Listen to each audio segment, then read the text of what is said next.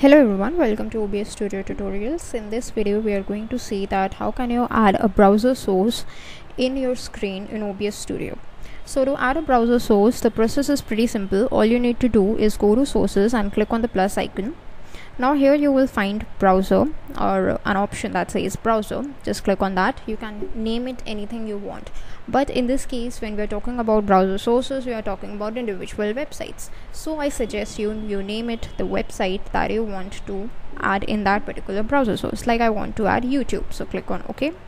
Then in the URL, just paste that URL. Suppose I have pasted the YouTube home screen, and for the width and the height I suggest you go for the same options that your PC is providing. In my case it's 1920 and 1080, and then make sure all the options are taken by default and click on OK.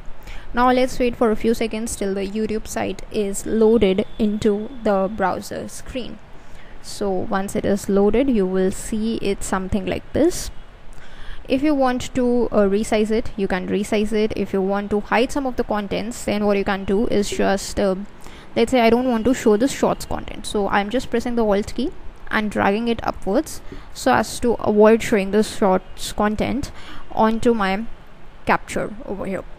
Then if you want to add, let's say, some text above the top, so let's just click here, go to text and add www.youtube.com, which is basically the URL of the site.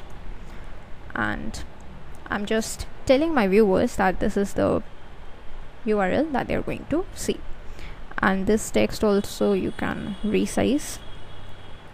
Let's just decrease the font size a bit.